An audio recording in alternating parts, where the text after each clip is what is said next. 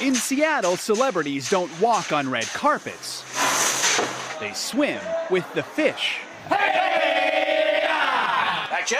These are the famous Fishmongers. The Pike Place Fish Market. I like the fish. Drawing crowds daily.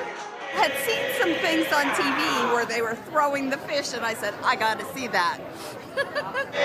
It's more than a gimmick. Owner John Yokoyama calls it a philosophy. Our first intention is to create a relationship of love with our customers. After that, we know we got them for life. That goes for the workers, too. So when Yokoyama decided to sell his legendary business, he knew exactly who should buy. Love you, man. Jaison, Anders, How's it going? Sam, and Reese. 4 of his employees are now the big fish. It's a dream come true, man. I'm living the dream right now, so. Are these guys like your kids? They are my kids. Yokoyama could have probably sold to someone else for more. We need to call those customers. But this just felt right. Johnny was very, very generous and accommodating us. One of the guys, Jaison, was practically born here. His mom worked next door.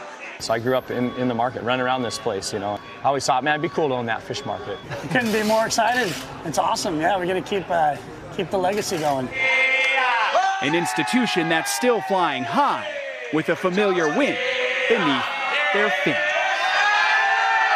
Joe Fryer, NBC News, Seattle. Hey, NBC News fans, thanks for checking out our YouTube channel. Subscribe by clicking on that button down here and click on any of the videos over here to watch the latest interviews, show highlights, and digital exclusives. Thanks for watching.